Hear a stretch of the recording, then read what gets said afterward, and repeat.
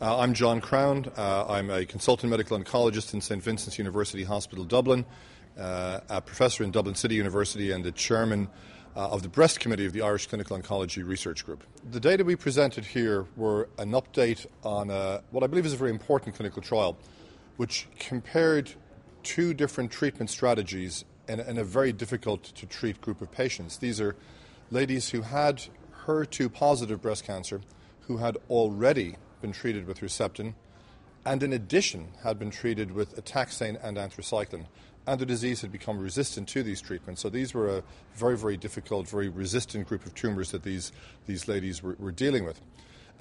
The treatments that they were randomised to receive were either conventional chemotherapy with the drug capecitabine, which is an oral fluoropyrimidine, which is commonly given in the setting of prior anthracycline and taxane exposure.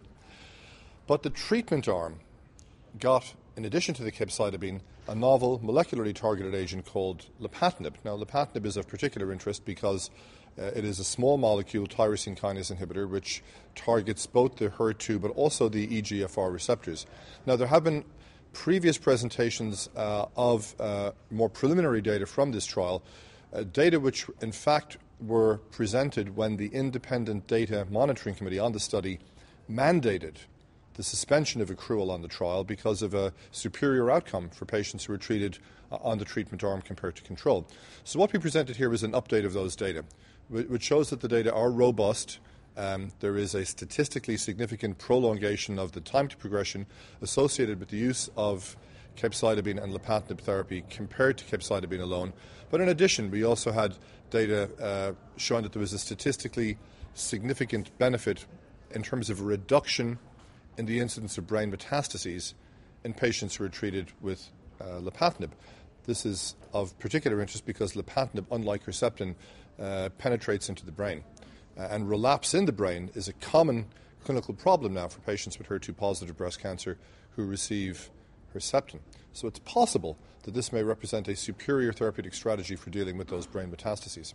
Broadly speaking, the toxicity between the two arms of the trial were extremely similar. In fact, the only statistically significant toxicity differences were a higher incidence of the milder and moderate grades of diarrhea in patients who received the experimental treatment compared to control. The incidence of very severe diarrhea was not higher, thankfully, and other side effects were broadly similar between the two arms.